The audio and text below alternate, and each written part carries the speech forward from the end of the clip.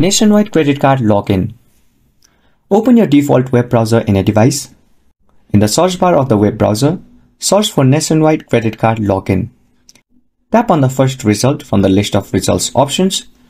You'll be directed to the official Nationwide homepage. Then tap on Login button.